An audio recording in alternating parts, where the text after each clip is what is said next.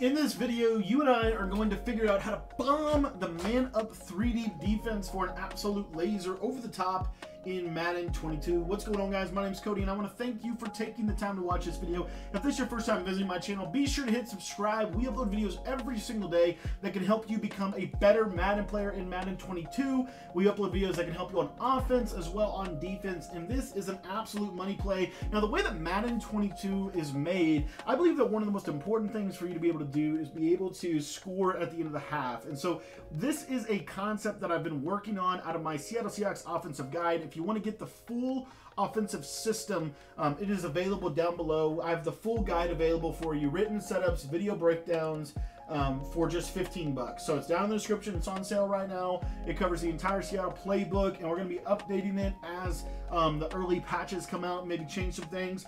But really quickly here, I wanted to break down this concept that I found out of the verticals play. Vertical is probably the best play this year in my opinion, and this is a really good man-up 3D beater.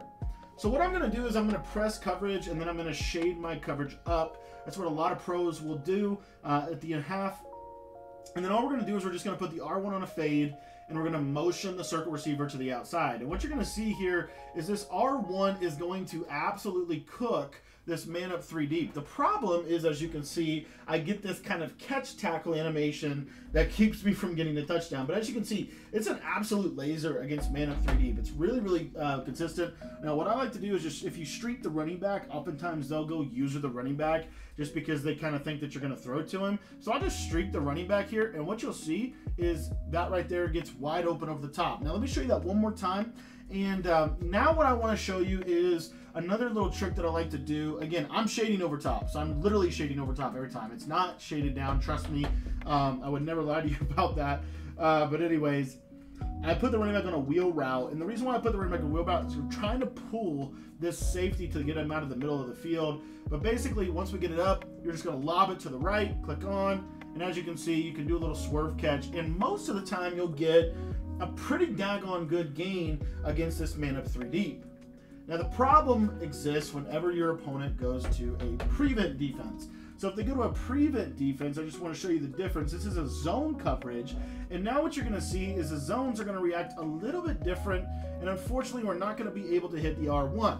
But don't worry, we have you covered. I'm going to show you a way that you can get an absolute dot. Now, again, this isn't a one-play score yet. We're working on this concept, so if you guys have ideas for routes, let me know in the comments. But what I really like about this, so I'm going to go to verticals again, put that fade out there to the R1. I want you to watch the circle receiver. You're going to see here that everyone's going to attract to the R1 receiver, and you're going to see this is an absolute laser to the circle receiver on the sideline.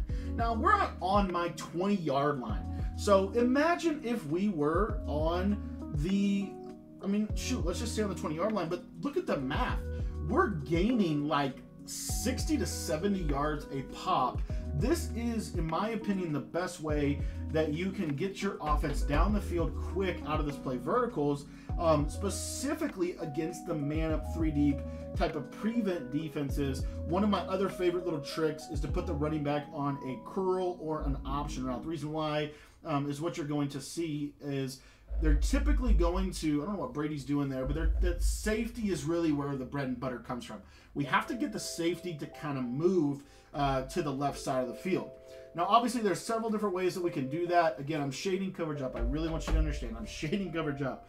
But what I'm going to do with my running back is I'm going to put him on a wheel route to the left side or an option route. One of the two are typically what I found work best. And then I'm just going to lob this up as soon as I have a step. And that time, you see, I'm going to get over the top, and there we go.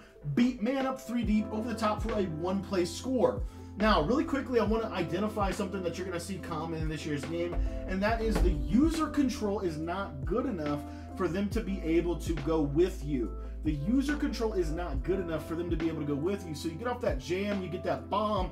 Now you've literally got him over the top for an absolute laser. As long as Brady doesn't hit him in the back of the head, he leads him out a little bit more. This is going to be a literal bomb against this coverage. Now, the next thing I want to go over is the zone variation of this with the prevent defense. And I just want to show you what's going to happen. Now you're going to see they're going to sit up on him just like this, and I'm just going to wait And what you'll see here is I have a really interesting little window to hit this circle receiver. Let me show it to you again out of the prevent. Now, I didn't talk about cover 3 yet. I'm going to go over that in just a second. But prevent is the defense I want to show you. So again, prevent defense.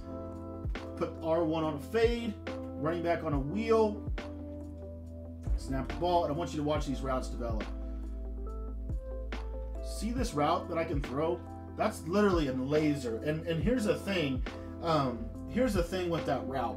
That specific route, it really can get you into field goal range late in the half. So if you got like 7 seconds, this is probably my favorite play just to get down the field quick. Let me show it to you this time against the cover 3 defense. What you're going to see against cover 3 is this R1 receiver is going to kill it over the top for a one-play score every single time. Now, I want to show you one other little concept that you might consider when running this play, specifically against the prevent defense that you might face. Obviously, you've been able to see we're able to bomb the other 2 coverages, but prevent is the one that I haven't figured out how to quite get over the top yet. But let's just take a look at this. So this is prevent. And what you'll see is if I try to hit this R1, they play it really well. As you can see, it's just not open. So we have to figure out a concept for that prevent defense.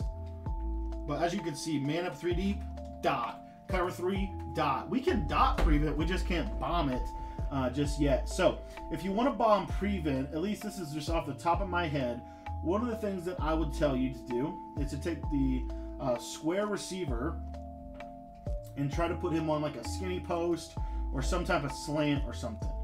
And what you'll see here is we can still hit this dot. I mean, look at how far down the field that gets. That's an absolute laser against prevent. So anyways, we do have lasers against prevent. We just don't have anything over the top yet. These are inside quarters and a middle third.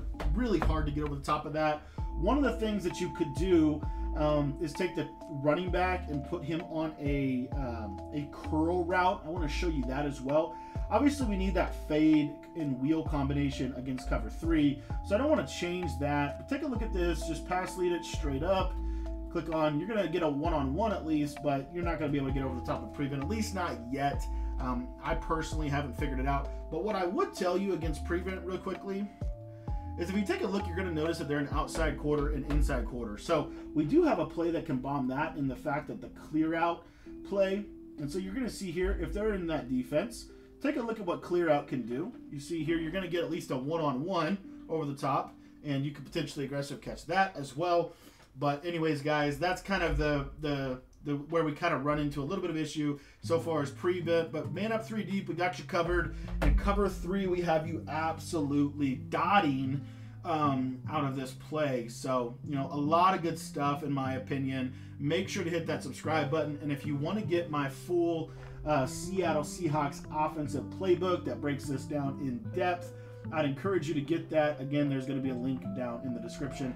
So we can dot up prevent. We just can't get a one play yet, but we're working on it. Thanks for watching. If you want to get my Seahawks guide, the full system, the full offense that shows you how to put up at least 50 points a game, there's a link in the description where you can go pick it up for just $15 at the website.